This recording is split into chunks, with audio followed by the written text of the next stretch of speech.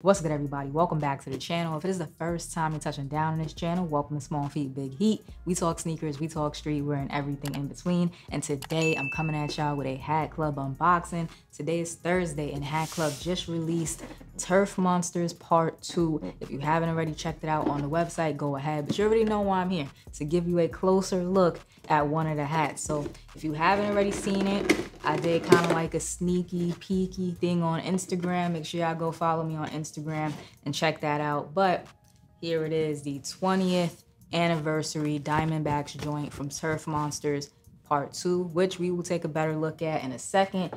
First, Turf Monsters, beware. Since the dawn of sports, creatures have been looking and lurking amongst the ball fields and playground, hunting their unsuspecting prey. Protect your ACL this Thursday.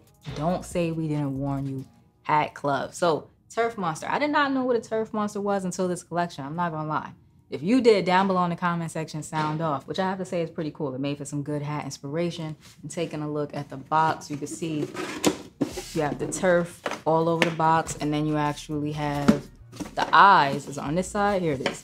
The eyes of the Turf Monster kind of just lurking and waiting. But let's get into the hat because I know that's what y'all are all waiting for. So 20th anniversary Diamondbacks, like I said previously. This hat is navy. It's like a dark navy color. You have the Diamondback snake head on the front. It's a green snake head, like a white ball in its mouth. And you have the eyes, which are sun activated or UV activated threading. We'll check that out a little bit later. And a purple for the outline of the snake head and the tongue. 20th anniversary side patch, and you can see some of those same colors that are used in the front logo. You have the green, the purple, and there's also the addition of like a gold. It's not metallic, but it is kind of like a yellow gold color in there for one of the outlines. Flat batterment on the back. You have that gold color once again.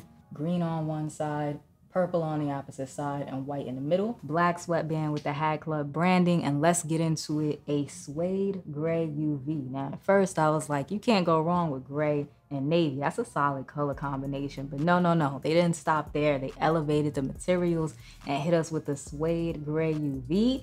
And I was like, that's different. I like it. It's definitely one of those hat collector details. The average person might not notice it, but for me as a hat collector, I appreciate the elevation of materials and the thinking outside of the box. So I'm down with the suede UV. Y'all let me know what y'all think. Sound off in the comment section. Definitely let me know if you picked up anything from Turf Monsters Part 2, because that is available when you're watching this video. Go check out the HatClub website. Let me know if you picked anything up. And of course, y'all already know the vibes. I got the steamer going already. So I'm gonna steam this joint, curve it, and I'm gonna be back.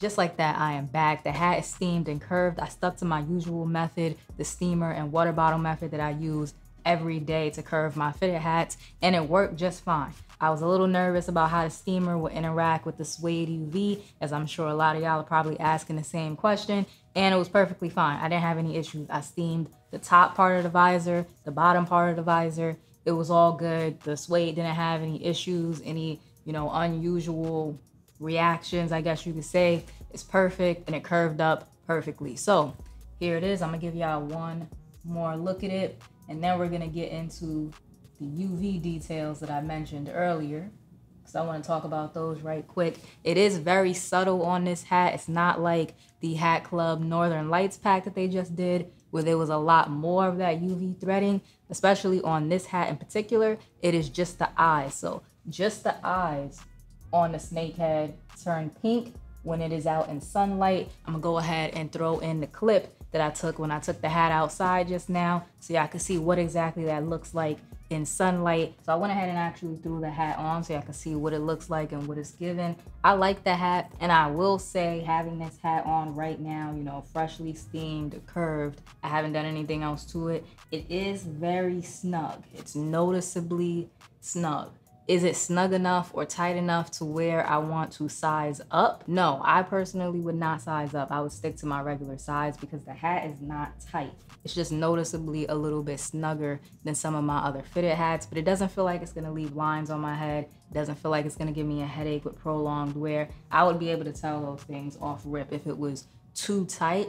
And I don't even really know if it's because of the suede UV, you know, the switching materials. It could just be a sizing inconsistency, but I know some of y'all are gonna ask if, you know, the change in material affects sizing. I would stick true to size. That's my opinion. Of course, I'm gonna give y'all my top 3. I'm gonna go ahead and put those on the screen right now. And if you enjoyed today's video, remember to like, comment, subscribe, show a small YouTuber some love, and I will check y'all out tomorrow.